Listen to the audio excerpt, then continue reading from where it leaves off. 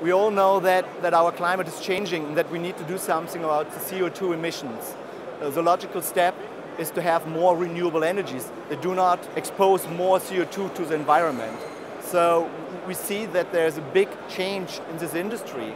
We see a lot more wind power, we see a lot more solar power, and just building this new infrastructure does not only have an impact on generation, it also has an impact on the transport and the distribution of it. And since those energies are very volatile, wind power is only there when we have wind, solar power only when the sun is shining, we need to do something about it. So we have to equip our networks with more intelligence.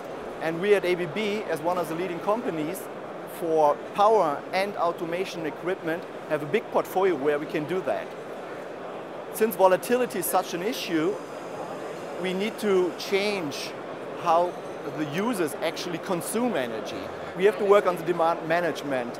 That means that you and I, as users of energy, need to do something about it when we use it. We don't want to use energy when there's not a lot of energy available, for instance, to start our dryer.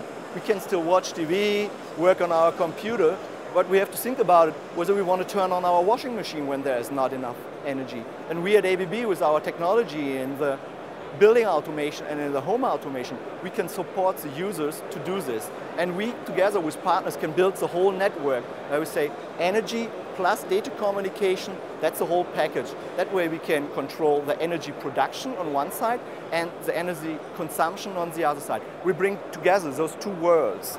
That's what ABB currently is about.